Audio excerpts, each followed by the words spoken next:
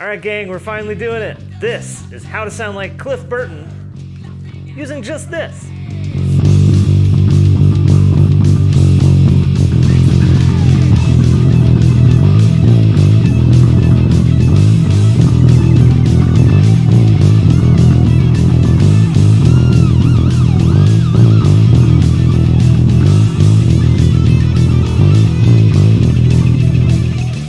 Cliff Burton is the stuff of legends. He's held in very high regard in the bass community for his monster tone, speedy fingerstyle, and his expressive use of fuzz wah in his solos. Let's take a quick look at his gear so we can get kind of a point of reference for when we build our patch. Now, when Cliff first joined Metallica, he was using a heavily modified Rickenbacker 4001 through a Sun Beta bass amp through massive 18-inch speakers. Later on during the Master of Puppets era, Cliff switched to an Aria SB1000 bass through Mesa Boogie heads and used a smattering of different cabinet sizes, including 12s and 15s. For effect pedals, Cliff used, of course, a Morley Power Wah along with an EHX Big Muff, and then later on an Ibanez Tube Screamer, a TS-808. That'll be important later.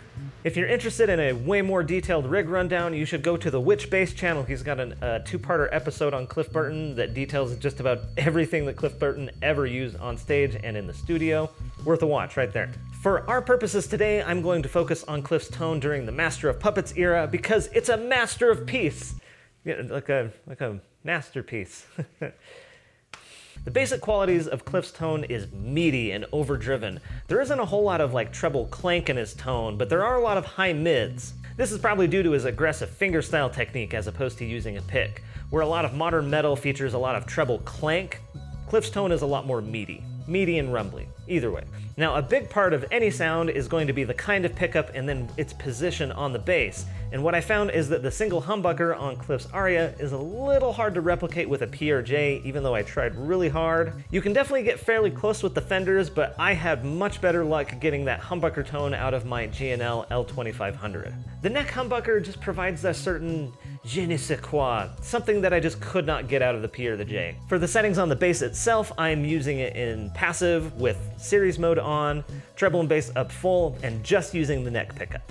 Alright, on to the Zoom patch. We're actually going to start by trying to replicate the clean tone in the interlude part of Master of Puppets, and then we'll build from there. So the Zoom B1x4 doesn't have a Mesa amp on it, but it does have an SVT, which I think is pretty close. They're both tube amps, they're both big and loud things. It works. For the cabinet, I found the classic 8x10 Ampeg fridge to be the closest.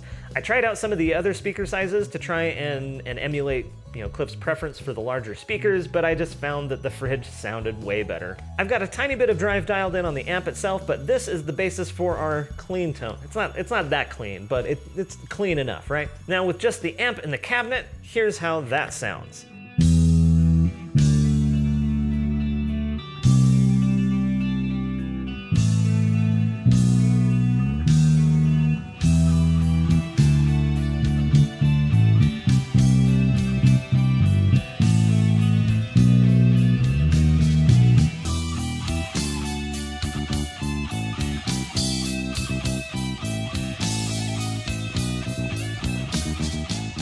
Alright, feeling pretty good about that one. Now remember how I mentioned the Ibanez TS-808 Tube Screamer pedal?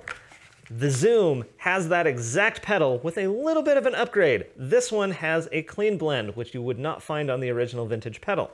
What makes that so cool is that Cliff was actually using a bi-amp setup, sending a clean tone to one set of amps and then his affected tone to another. So while we're pretty limited on the Zoom pedal with line splitting type stuff, we can kind of emulate that with the clean blend on the Ibanez pedal. This actually works perfectly for dialing in just the right amount of overdrive for the sound that we hear on the rest of Master of Puppets.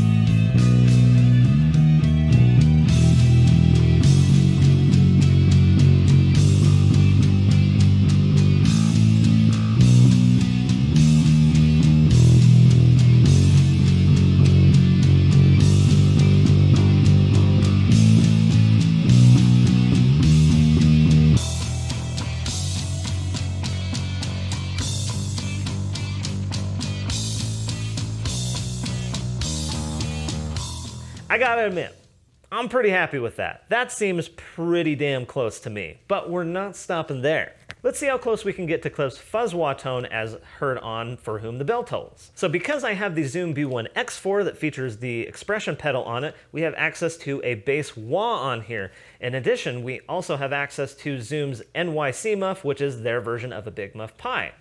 Seems pretty close to me. And quite like the Ibanez Tube Screamer, the muff on here has a clean blend, so we can continue to try and emulate that biamp sound. After trying the fuzz and the wah in both orders, I found that I liked the fuzz before the wah, but, you know, kind of up to a matter of taste. Here is how that sounds.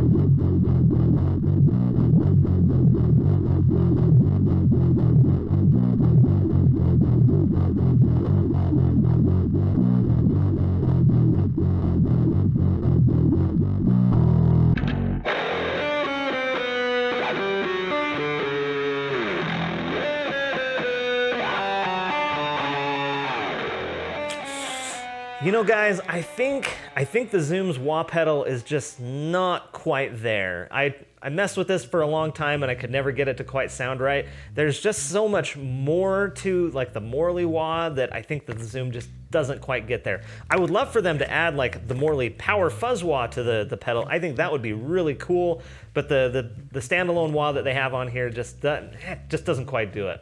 If you are really chasing the Cliff Burton tone and you want to get the Zoom, I would probably just get the one without the pedal on it. It's like 30 bucks cheaper, and then go and get yourself like an actual Morley Fuzz Power Wah. In case you missed it, the Bass Channel actually did an entire month of wah reviews, and they've also reviewed, the Cliff Burton Signature Wah. Go check all of those out. I think your best bet is to get the Power Fuzz Wah if you're chasing the Cliff tone.